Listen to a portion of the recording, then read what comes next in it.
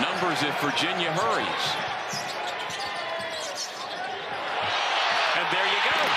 It developed slowly, but Minor came free underneath, and Dante Harris found him. Watch this ball screen. Little back dribble here just to freeze the defense, create some space, give Minor a chance to roll.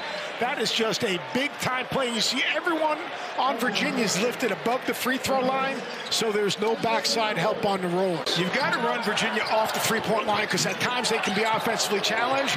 Look for Virginia Tech to really extend on in, and that's what you're going to get. Scrambling out of it by Virginia Tech.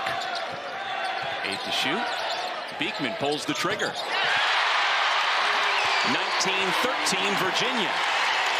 Step side, knock down at three. This is just hand down, man down. Good rhythm because they do know how to play. They do embrace rolls. They do know how to use screens. They do know how to defend.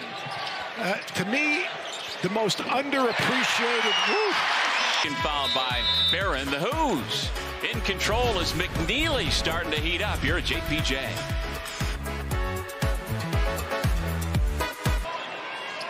And that's one of those shots I'm not sure that Mike Young wants to move the defense a little bit more than that, yet he's played so well. Great cut. Once again, curl cut off the back.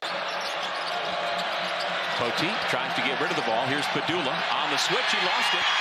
Numbers for Virginia. Beekman to the rim and done! Hammers it home. And connected. Watch 22 here.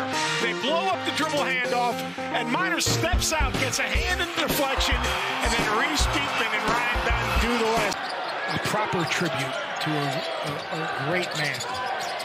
Harris off the bounce. He continues to contribute in different ways in his first game back after missing 10. And the work they were doing with him, but I'm not even sure he saw this, although he did say they had really good practice. Great play. Off the Dunn block, here comes Rhodey, giving it to Dunn.